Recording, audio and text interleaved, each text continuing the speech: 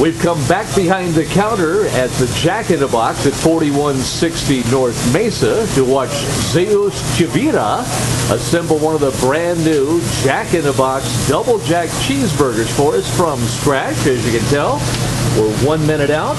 He has just put the buns in to have them toasted. And in moments, we'll see the assembly and process. We'll see it, man.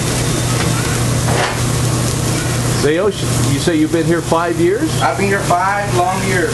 I'm enjoying every single one of them. Good. 5 long, enjoyable years. Exactly. There you go.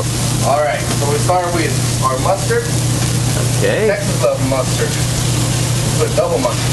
Okay, man. Double mustard. All right. So then we have our onion, freshly made, freshly cut in the morning. Our iceberg lettuce, which was hand cut in the morning by our prep lady. Fresh tomatoes. Fresh cut tomato too. Nothing machine made, everything done by hand. We don't believe in that. And pickles. We have pickles. And our meat's ready. So let's check it. 2 pieces of meat. So what I like was the double cheese. Yes, sir. There's one for each. One goes on the bun. So here's what we're gonna Making sure they're done. We're gonna put one. Okay. And we're gonna add our other slice of cheese. Make sure we put the other one.